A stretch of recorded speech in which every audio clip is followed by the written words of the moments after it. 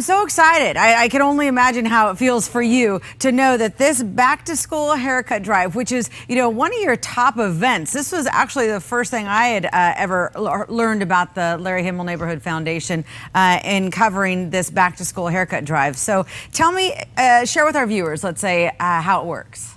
Yeah, and like you said, I mean, it's been such a difficult period, 15 months for kids, and so we're really excited to bring it back. And so essentially the way it works is there's a barber college called the California Barber Beauty College on El Cajon Boulevard, and we partner with them. And this is an amazing space where you can there's 40 to 50 essentially stalls where people can get their hair cut at a time. And so these are people that are well qualified, learning to become barbers, to go out in the workforce. And one of the things is they need hours to go out and do that. And so we invite every kid 18 and under to come down to this college and get their haircuts on August 14th. And like I said, you can get 40, 50 at a time. And so we usually go through about 300, 400 kids. Not only do you get a haircut, you get back to school supplies, which obviously can add up really quickly, and free breakfast as well. So it's kind of an all-around awesome day. And so, like I said, if you know of someone, you want to come get your haircut, which makes the kids feel good, certainly going back into the school year looking good. Yeah, tell me about some of the stories from kids who show up and then, maybe a little scruffy and they leave ship-shape. How are they talking and just handling the whole event?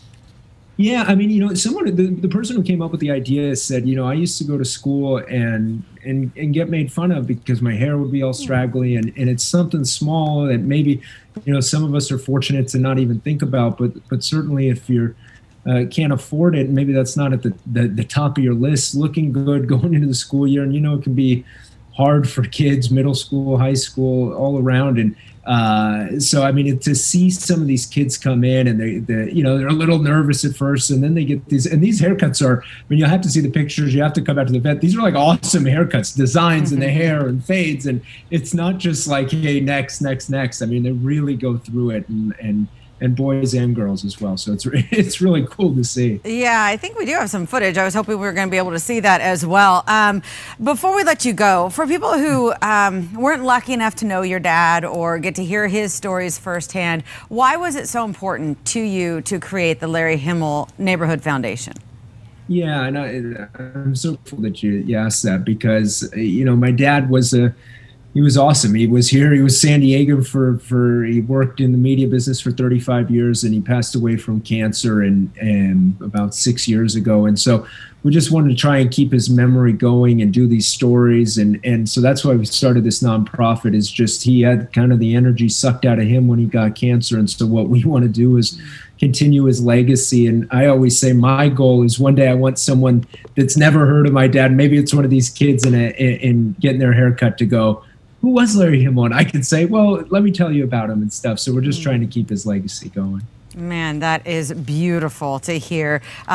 Truly, the apple did not fall far from the tree here, my friend. So how can folks get involved? How can we as San Diego help support this great cause? Yeah, so if you go to LarryHimmel, HIMMEL.com, you'll see it. You'll see a tab, back to school haircuts. And we're just looking, we're a nonprofit, 501c3, totally, nobody takes any money. It goes all right back into the community. And we're just looking for donations because we buy the school supplies. We buy, some of the snacks and things like that, just some of the things to put on the event. So if you could throw a few bucks our way and again, to help some of these kids and get those school supplies for especially some of those who really need it, that would be great. I love it. The legacy of Larry lives on fiercely. Miles, thank you so much for your time tonight. Thanks, Ginger. Thank you.